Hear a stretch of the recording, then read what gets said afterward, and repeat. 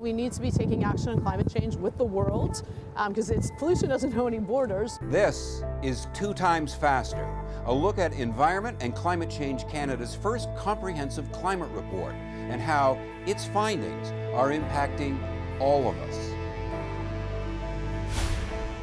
Catherine McInnes here. We have a terrific report on our changing climate. Tell us some of the key takeaways.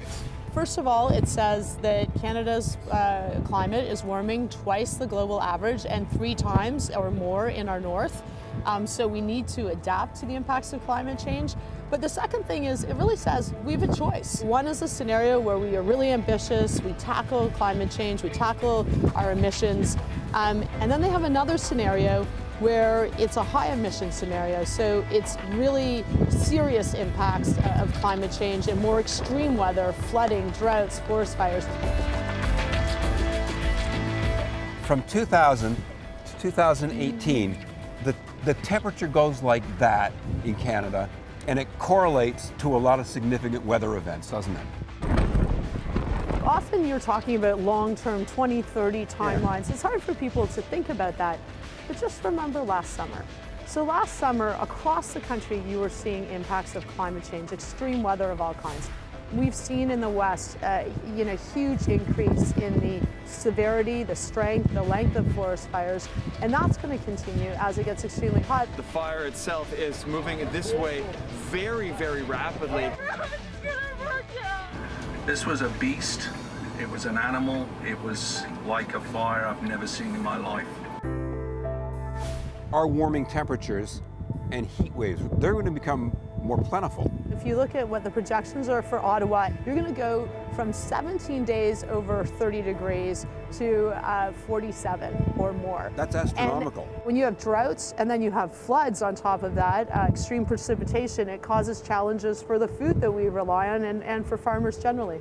Climate change is impacting our weather, our food security, even our health. All of a sudden, like West Nile and Zika, these are tropical diseases that are suddenly arriving here. And then there's the huge change to even what's happening in the forest because of new invasive species. Zika, Lyme disease doubled in Ottawa in 2017, the number of cases. They aren't dying off because they don't have the cooling. And so we're just seeing its multiplier effects. Rainfall is going to be a huge issue. Storms will be more intense with heavier amounts of rain all at once. We've already seen a lot of flooding. So flooding is actually the #1 cost that we're paying now, and insurance costs have gone up. Right here and right now, and yet, as you can see, people are traveling by boat. We've seen floods that used to be once every 100 years being once every 5 years, and so that's huge. If that isn't a glaring signal that there's something wrong.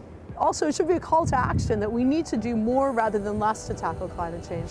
Solutions will require cooperation between government, industry, and citizens.